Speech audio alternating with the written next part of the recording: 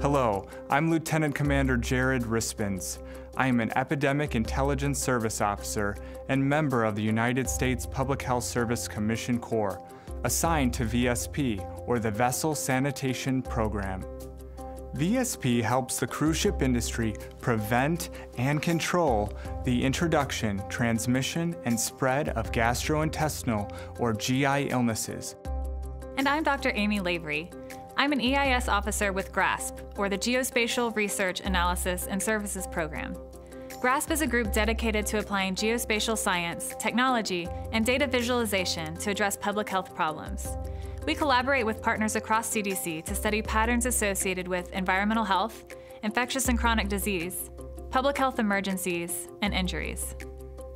CDC and ATSDR use GIS, or Geographic Information Systems, to investigate disease outbreaks or other public health threats as they emerge.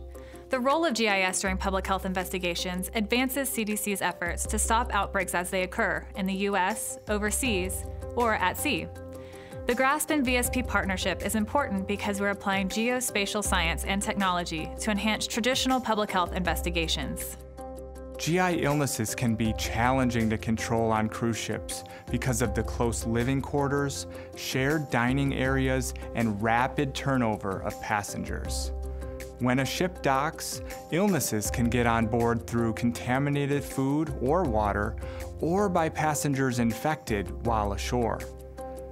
Outbreak investigations are important to stop illness from spreading from one voyage to another. We use a surveillance system to observe GI illness patterns on cruise ships. We determine the magnitude of illness aboard the ship, the pathogen causing the illness, and the risk factors associated with the illness. And then we recommend control measures to prevent the illness or stop the spread.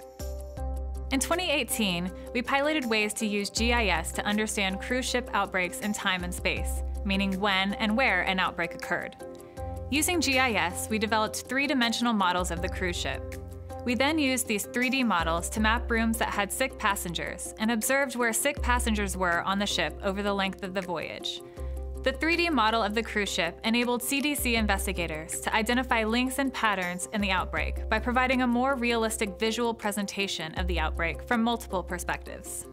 CDC also used GIS to look for important spatial patterns during a cruise ship outbreak, such as a cluster of rooms with sick people. GIS enabled CDC to see spatial patterns more clearly than we could using traditional methods.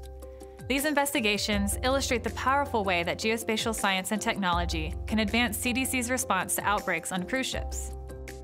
To learn more, please visit the CDC ATSDR website.